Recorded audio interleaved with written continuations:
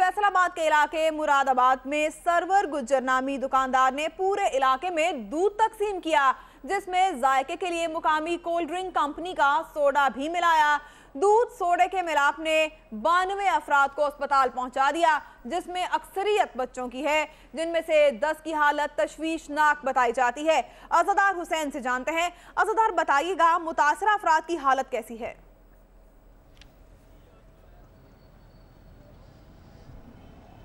जी महविश, बिल्कुल। अब 3 जो मजीद बच्चे हैं मुरादाबाद से, वो भी फैसलाबाद के अलाइड अस्पताल के बच्चा वार्ड में पहुंच चुके हैं, जिसके बाद मुतासरा दूध से अफराद की तादाद 95 के करीब हो गई है, जिनमें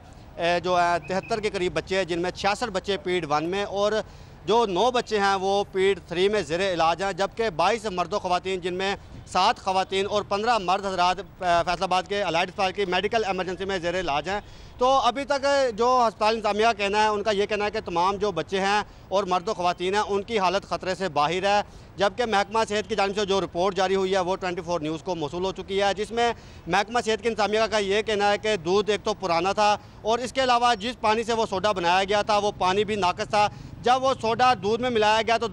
जो दूध था वो फूटना शुरू हो गया और वही दूध बच्चों और अहले इलाका में तकसीम कर दिया गया, जिसके बाद बच्चों की हालत गैर हो गई। और इसके बाद जो बताया जा रहा है कि 40 जो बच्चे हैं गुलाम अहमदाबाद के अस्पताल में,